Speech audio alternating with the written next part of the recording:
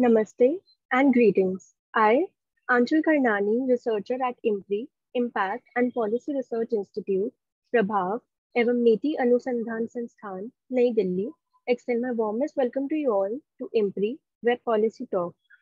Today, we are gathered for a distinguished lecture on the 15th Finance Commission and Disaster Risk Management by Shri N. Singh. This celebration is organized by National Institute of Disaster Management, Ministry of Home Affairs, and IMPRI Center for Environment, Climate Change and Sustainable Development, IMPRI Impact and Policy Research Institute, New Delhi. The esteemed speaker for the distinguished lecture will be Shri N. Singh, prominent Indian economist, academician, and policymaker and chairman, 15th Finance Commission. Mr. Singh is also a published author with several prominent books to his name. Politics of Change and Insights into India's Politics and Economy provides incisive insights into the realities of coalition politics and international fault lines. Not by reason alone, comments on the past and present of the politics of change and the new Bihar, rekindling governance and development is a collection of perspective essays on the Bihar model of development. His autobiography, Portraits of Power, Half a Century of Being at Ringside, was published in 2020.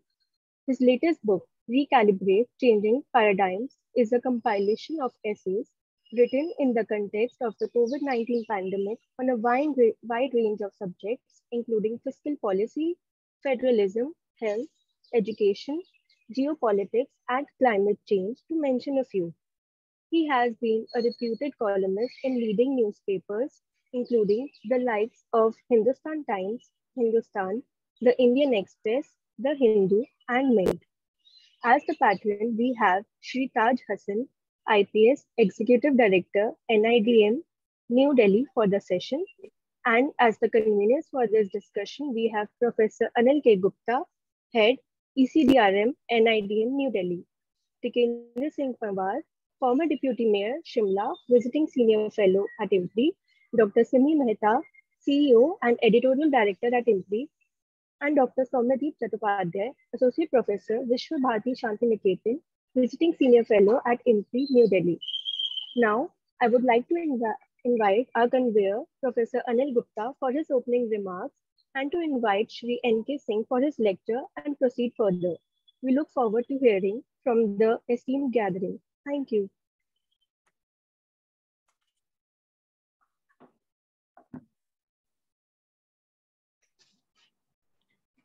Hello.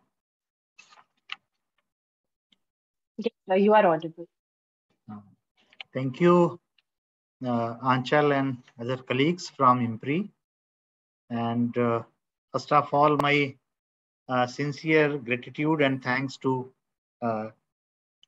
Professor N.K. Singh sir for having consented and been able to spare his valuable time to address on very important aspect, that is the DRR related financial provisions under the 15th Finance Commission. That is the transition from the response fund to risk mitigation fund for disaster management. I would also extend my sincere thanks to Dr. Arjun and Dr. Simi, who are leading IMPRI to this very important journey of generating knowledge on various dimensions of the development and the discourses towards the implementation of SDGs along with disaster risk reduction. My colleagues, Dr. Shweta Bedya and others are also here. Professor N.K. Singh Saab, who has been the chief architect and I would say the chief guide as the chairperson of the 15th Finance Commission, has been able to bring a phenomenal change in the country. And basically now each and every dimension of disaster risk management, we are finding a huge, I would say that a plethora of opportunities for this paradigm shift in disaster management that we have been talking about for almost 20 years, 2 decades, that the adequate emphasis has to be now on pre-disaster activities rather than only post-disaster relief and response. However, everything boils down to economics. So resources are the real issues, and more particularly, the financial provisions in terms of National Disaster Response Fund and the State Disaster Response Fund, the SDRF and NDRF, the two main vehicles for providing financial assistance to various states and UTs in the country for various interventions. However, those were primarily limited to response and relief. Disaster management legislation of India also provided a need for having a disaster mitigation fund.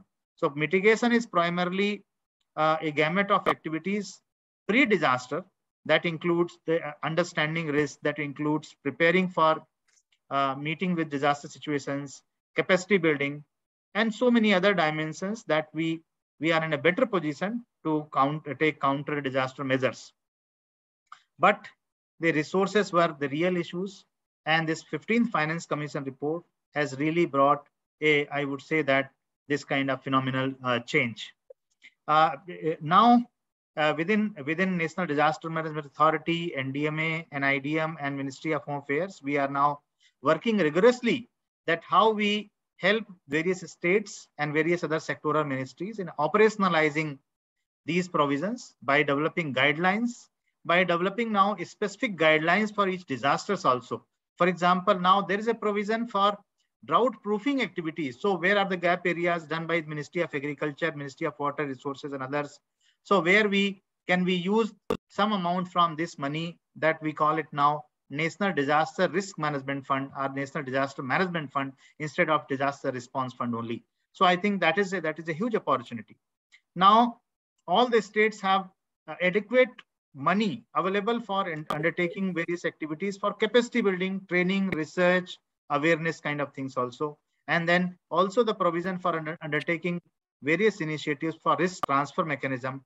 That maybe in other terms we can say the promoting risk finance.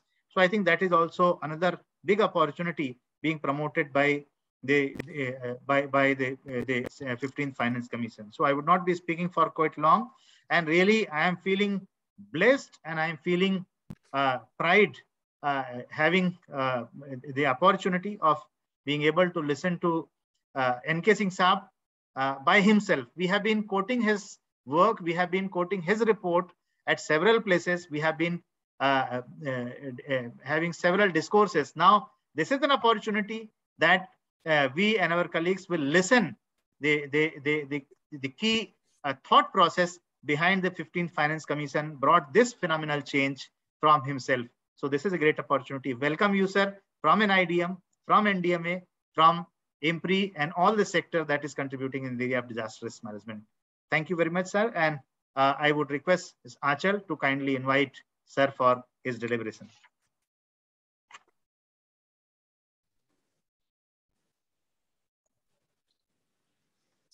Achal, would you like to? Yes, sir. Can you hear me? Yes. Should I? Yes, I would like to invite. Yeah. Yeah. Yeah, we invite. I would like to invite Shri N. Yes. Sir, over to you. Thank you very much. Thank you, Anil. Thank you, Professor Gupta, for that introduction, which I thought that was a succinct summary or some of the broad features of the 15th Finance Commission. I'm indeed grateful to the National Institute of Disaster, Ministry of Home Affairs, and the Impact and Policy Research Institute for this opportunity to speak on the broad theme of the 15th Finance Commission and disaster risk management. Indeed, as a chairman of the 15th Finance Commission, disaster management was one of the issues to which we devoted high priority. This emanated from several factors. The most proximate ones were the recent experience of the intensity of such disasters increasing at an unprecedented pace. Furthermore, the concept and meaning of disaster has somewhat metamorphosed over time. In the popular psyche, disasters were associated in the past with mainly natural disasters of typhoons, cyclones,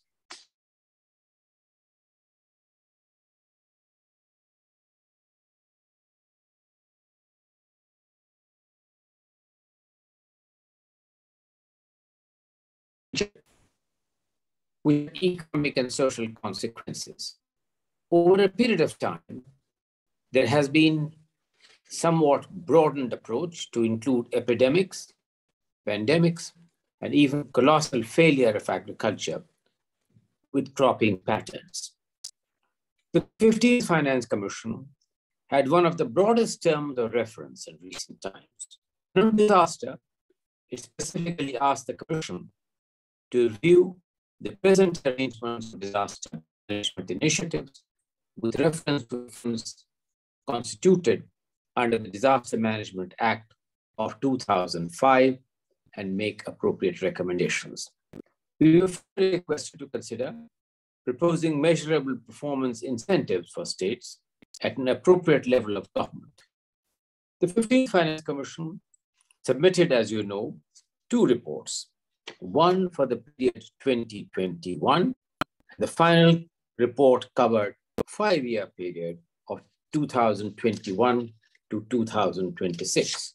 So really speaking, this was a slight departure from the normal pattern of Finance Commission that our awards covered a 6-year period than a 5-year period. In the context of the Finance Commission's recommendations, we were, and subsequent to that, there have been subsequent important changes. First, the impact of global warming and climate change, which is the most proximate area of concern, the need to strengthen institutional arrangements of both the National Disaster Management Authority, the NDMA, and the State Disaster Management Authorities, SDMA, and the need to review the Disaster Management Act, particularly in the context of the COVID-19. With such events, invariably reliance was placed in the past on the Epidemic Diseases Act of 1897. Epidemics and pandemics are not specifically covered in the 7th schedule of the Constitution, except related to broader subjects like public health as an entry in the state list, while preventing the spread of diseases from one state to another, which is in the concurrent list. These need greater recalibration, in my view. Indeed, the Second Administrative Reforms Commission in 2006, and even earlier, the National to review the working of the Constitution in 2002 had suggested a similar review of the National Disaster Management Act. There was also the issue of the need for the insurance industry to cover not only disasters, but also households and the corporate sector. We also factored the need for conformity to India's obligations as signatory to 3 large global frameworks, which were created in 2015, namely the Sustainable Development Goals, the SDG, the Paris Agreement on Climate Change, and the Sendai Framework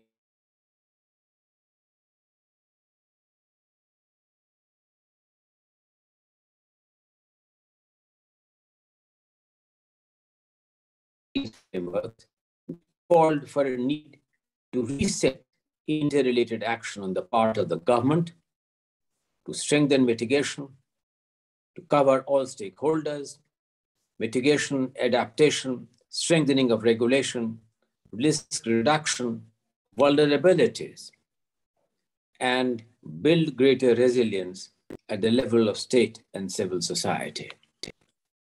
Furthermore, in relation to combating climate change, India has launched 8 fronts under the National Action Plan on Climate Change, the NAPCC, in specific areas of solar energy, energy efficiency, water, agriculture, the Himalayan ecosystem, sustainable habitat, green India, and strategic knowledge on climate change. Climate action, the climate action in the state level are based on state action plans. The union government is also implementing the National Adaptation Fund for climate change to support adaptation measures. It has embarked simultaneously on ambitious action in the area of renewable energy, afforestation, energy efficiency, and urban development. As a result of these efforts and endeavors, India has achieved a reduction in the carbon emission of 21% of the GDP between 2005 and 15, achieving its pre-2020 voluntary goal of reducing energy intensity by 25% from 2005 by levels up to 2020. As per the nationally determined contribution, India now stands committed to reduce emissions by 45% by 2030. The 15th Finance Commission, based on national and international practices, was guided by 4 principles.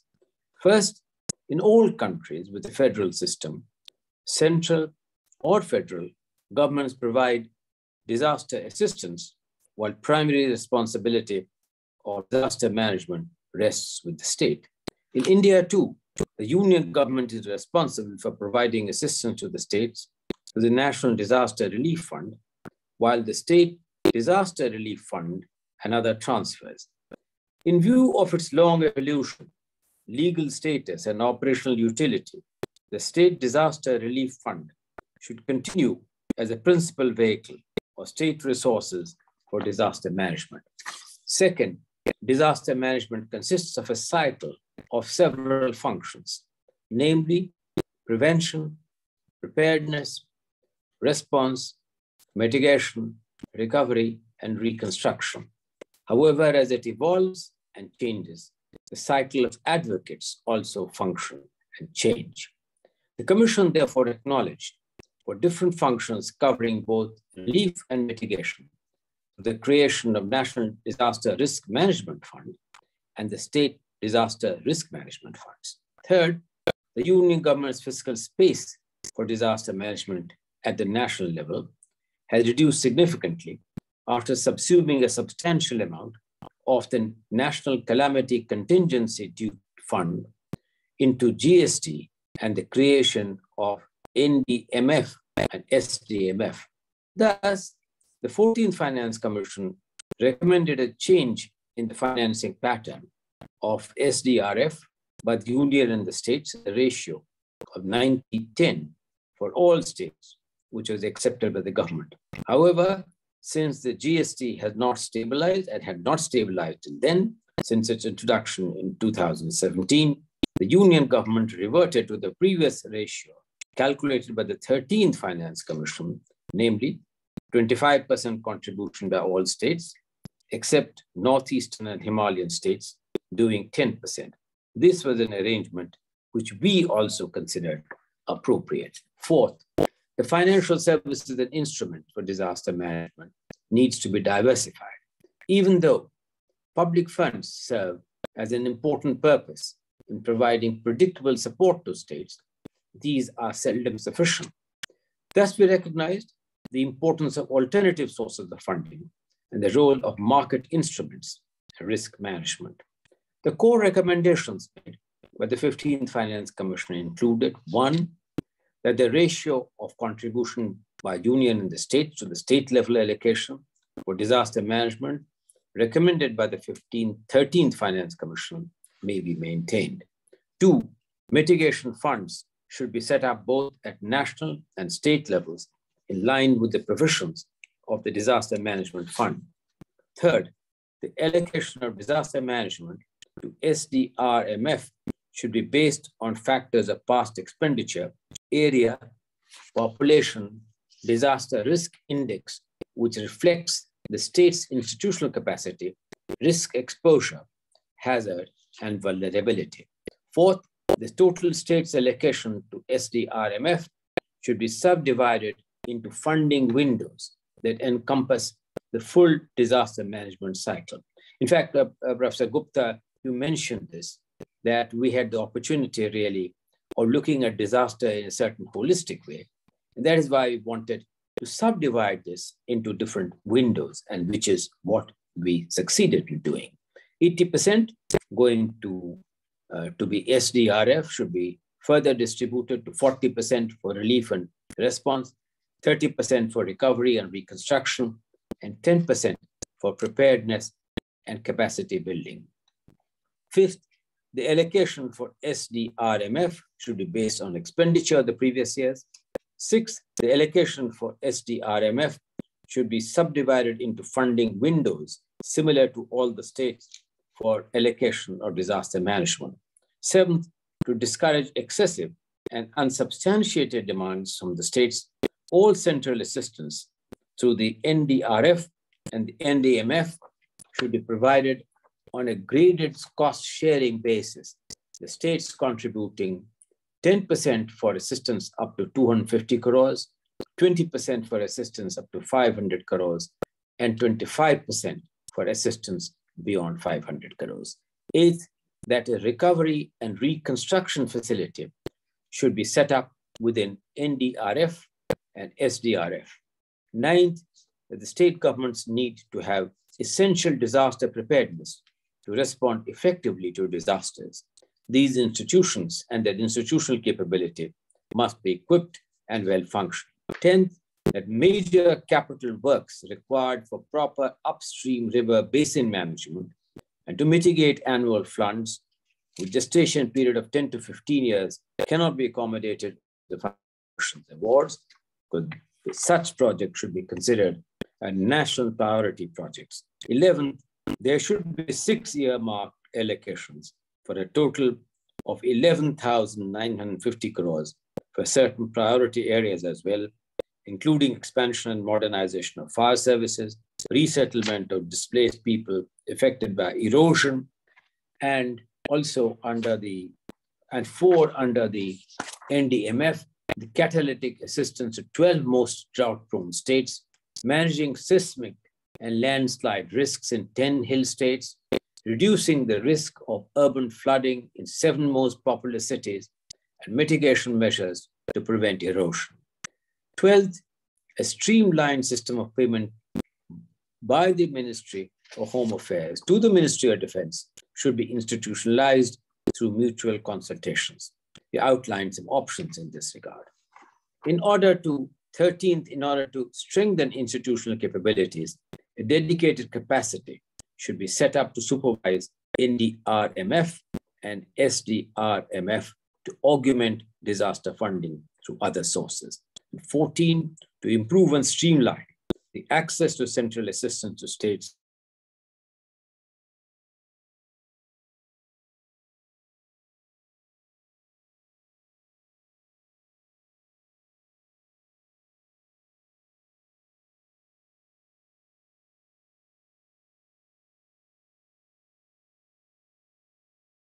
all the new funding windows. 15th, need to be supported through development guidelines, or drawing up of such should be led by NDMF. An annual report at the national level may record all the allocation, expenditure, key achievements, and results against various indicators. The government, in the action taken report, 18th, and not unimportantly, insurance mechanisms which act as a social safety net must supplement financial mechanisms, need to be introduced in partnership with insurance companies after due diligence has been done. The government, in its action taken report, fully accepted the recommendations of the 15th Finance Commission, and its implementation is currently underway. Since the submission of the 15th Finance Commission, there have been multiplicity of changes which we need to recognize. What, therefore, is the path forward? It is now clear that we need, as Professor Anil said, to take a holistic view, not only on natural disasters, but factors contributing to global warming and climate change. Disasters have occurred from the beginning of civilization in multiple forms.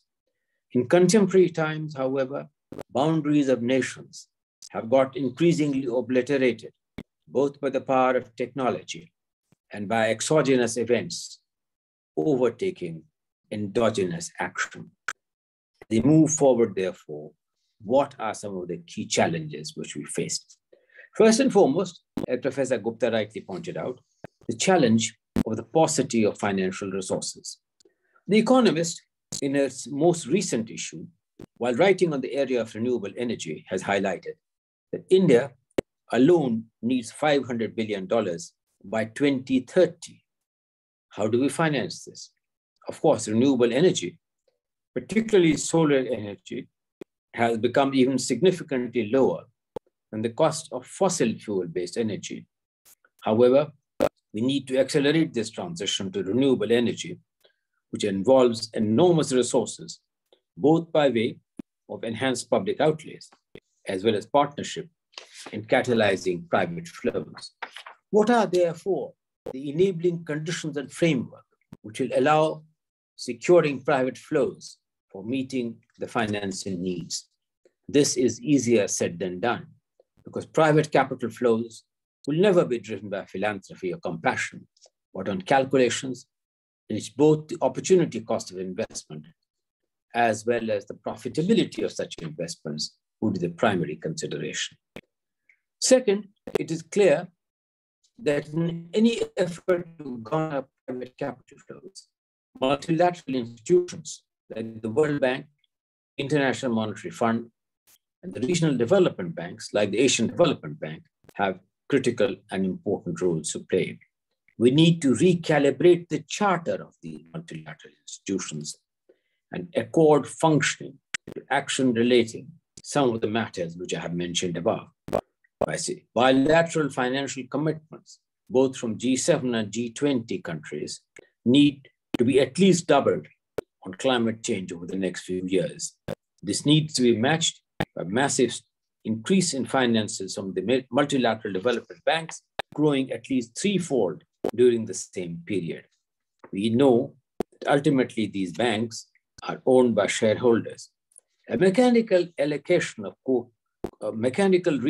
of quotas based on current relevance and power of member countries of these banks will not be able to give priority to broadening the areas of climate equity.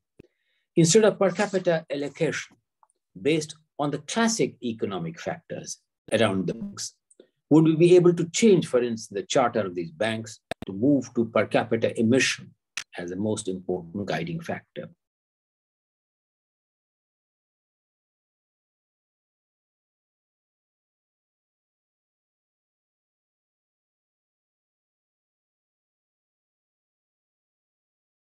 Restructuring the working of bilateral financial institutions have an adequacy of bearing on the adequacy of finance for the entire area of climate change.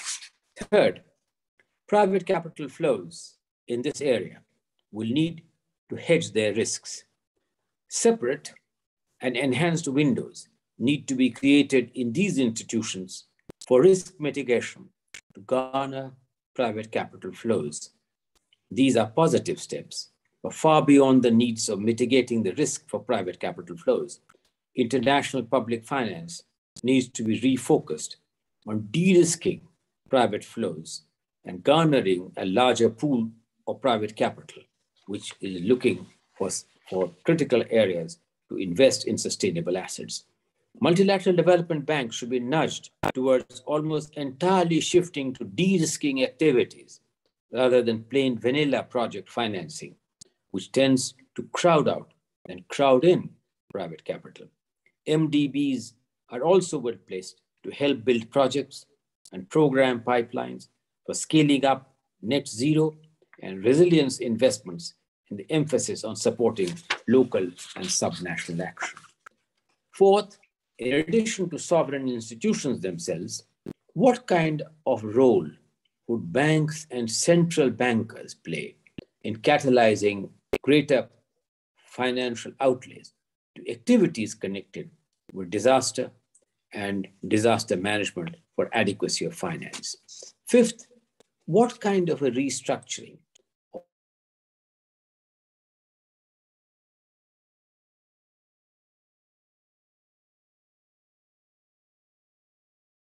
what kind of restructuring and climate-related actions are necessary for these important institutions to receive continuing priority, even as all federal structures and administrative decisions will inevitably be altered by technology. The adoption of newer technologies, 5G, the fiber optical cables, artificial intelligence, and Internet of Things not only enhances the reach and quality of data, but also enable targeting specific action to cover activity, which ranges from agriculture, manufacture, health, education, means of transportation, and conduct of everyday life, which you all know. Fostering and adapting these technological changes is an ongoing but an exciting challenge, which is inescapable. Sixth, it is critical that both the national and sub-national institutions become important stakeholders. This recognizes the important role of green public finance at state, regional levels, cities, municipalities, local and village panchayats. Incentivizing these multiple tiers of the governance process to make more sustainable choices would be an important factor to deal with these important priorities. Seventh, the challenge of how do we make regulatory and other changes which will help insurance companies, given the flexible policy in relation to foreign investment on insurance which India has adopted. How can they play a more significant role for insurance to cover disasters? Certainly for the corporate sector and beyond that, in terms of public properties as well. How do we enhance the reach and role of insurance companies, both for public and both for private goods? Finally, we need domestic and international regulations and legislations. In terms of domestic legislation, the task force constituted by the Ministry of Home Affairs on the 18th of August 2017 presented its report to the former Home Minister Shri Rajnath Singh on establishing a coalition on disaster resilient infrastructure on 2nd May 2018. The CDRI was first proposed by Prime Minister Modi during the 2016 Asian Ministerial Conference on Disaster Risk Reduction in New Delhi.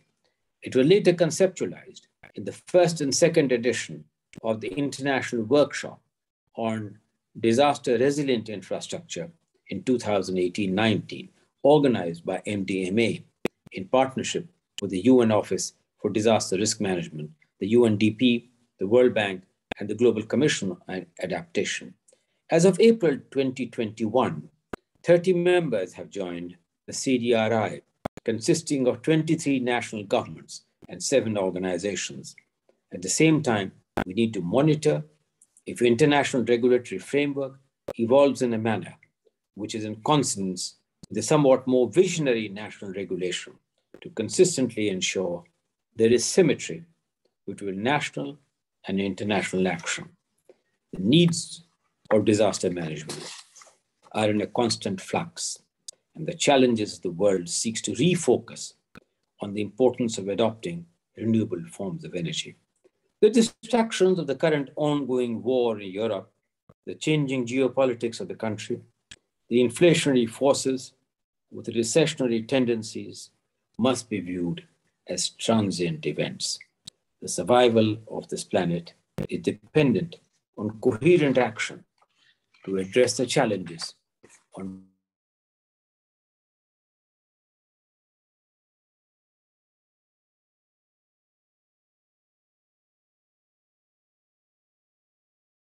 management in a holistic way. I've sought to outline the issues and the considerations, both in the approach of the 15th Finance Commission, as well as subsequent developments. Some of the challenges I mentioned above need constant recalibration. This is a dynamic context, but the priority to do so is compelling. Indeed, by failing to prepare, we are preparing to fail, because preparation through education is always less costly, than learning through tragedy. There is no harm in hoping for the best as long as you are prepared for the worst. But indeed, we must not be really, because the better to have and not need than to need and not have. We need a revised approach to the entire issue of disaster management. Thank you very much for this opportunity to share my thoughts with you. Thank you. Thank you so much, sir, for such an enlightening lecture. I'm sure we have learned a lot. Yes, Professor Anil Gupta, over to you for any questions or remarks that you may have. Thank you. And we will have a little bit of time to take a few questions from participants. So I request the participants to post any questions in the Q&A box. Until then, yes, Professor Gupta, over to you. Thank you, sir, for enlightening us.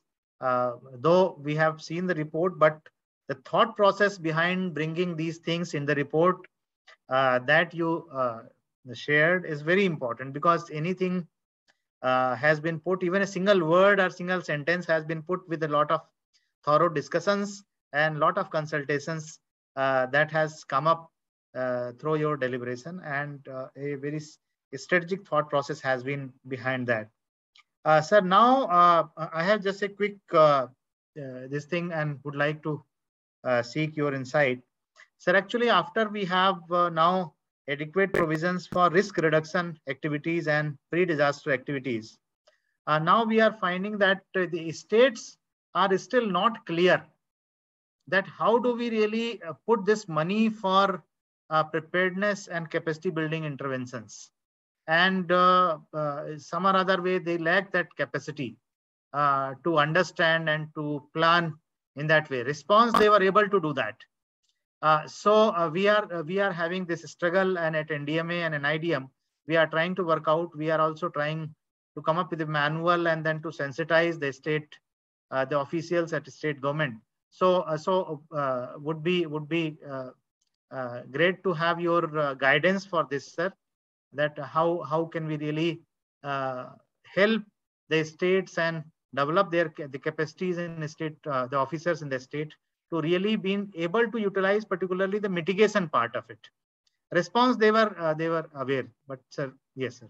So if you can give us some light on this. So I think that there are two tangible steps. One, I think in my view, we have provided in our recommendations some resources directly for capacity building in the states. And this was with the intention of replicating similar institutional arrangements, which we have currently with the central government, with the states as well. And I would really request you to take up this matter with the Ministry of Home Affairs, that in the compliance by the states, before receiving the funds of the 15th Finance Commission, the full adherence to capacity building programs do not really get overlooked. So I would really say that building credible institutions at the state level to replicate the kind of institutions which we have now at a national level would be an important step forward. Second, I think that while that will take time, I strongly recommend that the National Institute, along with the IMPRI, take the steps of having some regional seminars and regional programs and regional interaction of the kind which we are having today to enhance their understanding. And education and awareness, I recognize, has a very important role to play, which goes well beyond mere response, which you rightly pointed out. So I think there is no getting away. We have provided the money. We have provided the resources. The utilization of these resources need to be monitored, and the state governments need to comply with the letter and spirit of the recommendations, which broadly speaking takes this particular factor into account. Professor Anil Gupta. Thank you. Thank you, sir. Thank you, sir. Very important guidance from your side. Now I would request the IMPRI team to take a few questions if we have, or if they got any questions. Other participants, if they have any questions, please post them in the Q&A box. Or they can raise hands and they can. Or please raise your hand and ask your question briefly. We have a few minutes for question and answer, if anyone would like to raise any questions.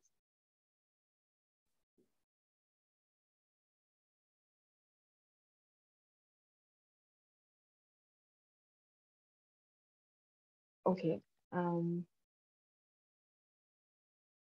There are no questions at the moment. Anil sir, you are on mute.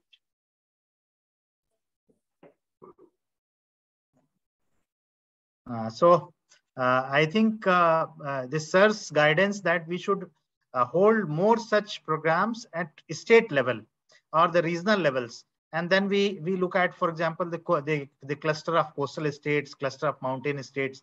I think sir has clearly given us guidance, and that will be very, very useful. This has been a very, very useful deliberation of almost 50 minutes. Sir has another meeting after a few minutes. So he has been so kind to join this deliberation, and we have largely been benefited. In fact, I would seek time with sir and would like to meet him soon in person also. And then with his guidance, we can organize some face-to-face discussion also, sir. So that, and we call some states also. Then we can come up with some kind of a prototype ideas, and that will be useful, sir. So for that, I will be in touch with you, sir. So I think, Professor Gupta, let me give you an idea. Why don't you have certainly 2 such meetings covering some of the more difficult states. There was an initiative, which I remember, in which in Dehradun, I attended an interaction for the hill states and for the northeast states, then convened by the Chief Minister of Uttarakhand. And there was another, which was which the Chief Minister of Assam, then he was the Finance Minister of Assam, was very keen to do it for the northeast states. So definitely these 2, given their vulnerabilities you can have. So you can have a series of such programs. Sir. And I think that would really, in my view, serve an enormous value. But what has happened, frankly, is that the context since the 15th Finance Commission, a report has also changed, some of which I have hinted in my comments and my lecture. A lot of changes have taken place. We need to, in the light of factoring these changes, this kind of a face interaction, in my view, would be enormously useful. Also, we must get the media, vernacular media, in the local language, involved very much into understanding some of these. And that will really enable the local television channels in the vernacular or in the local regional languages, along with the local newspapers, along with it in terms of a one day, you can have really interaction. And I think that would really enable a much greater action to be taken.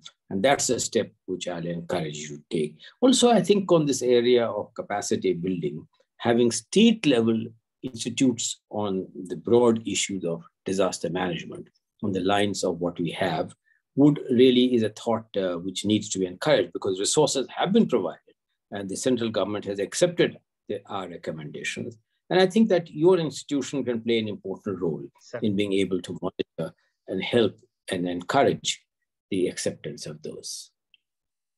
Thank you. Thank you so much, sir. Thank you. And for your valuable time and your guidance. Certainly, we will work accordingly. And we would like to have your time in the future also. And for that, we will be in touch with you so that we can have more insights, not only limited to the 15th Finance Commission, but otherwise also your wide area of expertise. How can we enrich this discipline? That will be a great advantage to us, sir. Thank you so much, sir, for gracing this occasion. Thank you very much. Thank you. Thank you to the team for organizing this very important. Thank you. Thank you. Thank you, sir. Thank you, sir. So, if you could just wait a minute, sir. For a formal vote of thanks, I would like to invite us from IMPRI. Thank you. As we come to the end of this extremely enlightening discussion, I, Anchal, researcher at IMPRI, Impact and Policy Research Institute, New Delhi, would like to formally thank our Professor Shri N.K. Singh for his valuable time. And I would like to formally propose a vote of thanks on behalf of the IMPRI Center for Environment, Climate Change and Sustainable Development, IMPRI Impact and Policy Research Institute, New Delhi. We would like to express our gratitude to the speaker for today's session, Shri N.K. Singh, for taking out this precious time to share his views on the 15th Finance Commission and disaster risk management. And we thank our esteemed patron and conveners, Shri Taj Hassan, Professor Anil Gupta, Tikender Singh Panwar, Dr. Singh Mehta, and Dr. Soumyadeep Chattopadhyay for adding your diverse perspective and valuable insights to the deliberation. And of course, we thank all our participants here on the Zoom or on the YouTube Live for participating. And we are grateful if you are watching us later on YouTube or listening to us on our various podcasts or reading our publications. I hope that you continue to tune in to our future IMPRI Web Policy Talk. And thank you once again, and I wish you all a very good evening. Thank you. Thank you. Thank you, everyone. Have a good day. Thank you.